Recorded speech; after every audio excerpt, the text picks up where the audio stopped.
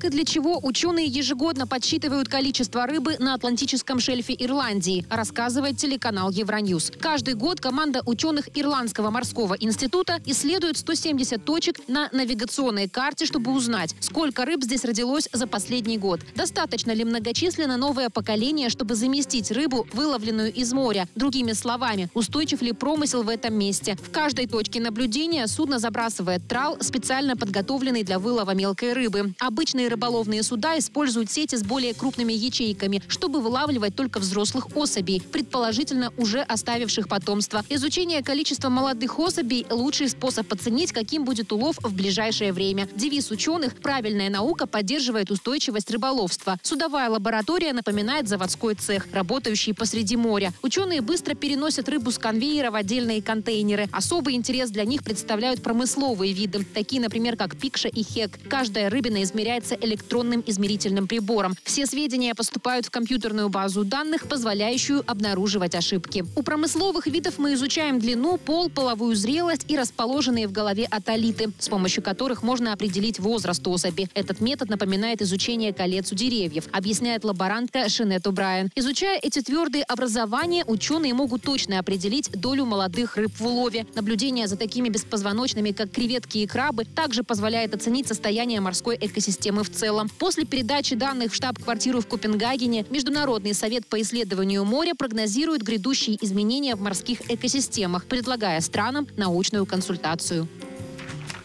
Долгосрочным инвесторам не стоит беспокоиться о падении акций. В этом убежден обозреватель CNBC Боб Пизани. В начале недели индекс S&P 500 рухнул на 10% по сравнению с недавними максимумами. В таких случаях инвесторам следует помнить о долгосрочных трендах, указывает Пизани, и объясняет. Важно не насколько большая была коррекция, а как часто она происходит. В феврале-марте 2020 года S&P 500 упал примерно на 33%, прежде чем восстановиться. До этого снижение на 19% наблюдалось в конце 2018 года, когда ФРС говорила об агрессивном повышении ставок. Таким образом, в последние годы коррекция происходит примерно каждые 19 месяцев. Кажется, что это часто, но на самом деле это ниже исторической нормы, утверждает Пизани, за плечами которого 30-летний опыт освещения деятельности финансовых рынков. Всего с 1946 года зафиксировано 84 снижения индекса S&P 500 от 5 до 10%. В среднем это более одного раза в год. К счастью, рынок обычно быстро восстанавливается после этих незначительных спадов. Среднее время, необходимое для восстановления, составляет 1 месяц, заключает Пизани. Словацкий производитель аэромобилей получил от местных властей официальное разрешение на перелеты, передает CNN. Это означает, что компания Klein Vision сможет запустить свою разработку Aircar в серийное производство. Руководитель Klein Vision Стефан Кляйн говорит, сертификация Aircar открывает двери для массового производства летающих автомобилей. Это наконец-то поможет нам кардинально изменить концепцию путешествий на средние расстояния, сказано в материале. Первый рабочий прототип Aircar способен развивать скорость в 190 км в час на высоте до 2500 метров. Для экстренных ситуаций предусмотрен баллистический парашют. На разработку Aircar потребовалось 2 года и около 2 миллионов евро. Сроки начала продаж и цену Aircar в компании не называют. Первый в истории междугородний полет на летающем аэромобиле Klein Vision провела летом 2021 года. Тогда Aircar совершил успешный 35-минутный перелет между Нитрой и Братиславой. Расстояние между городами составляет около 85 километров.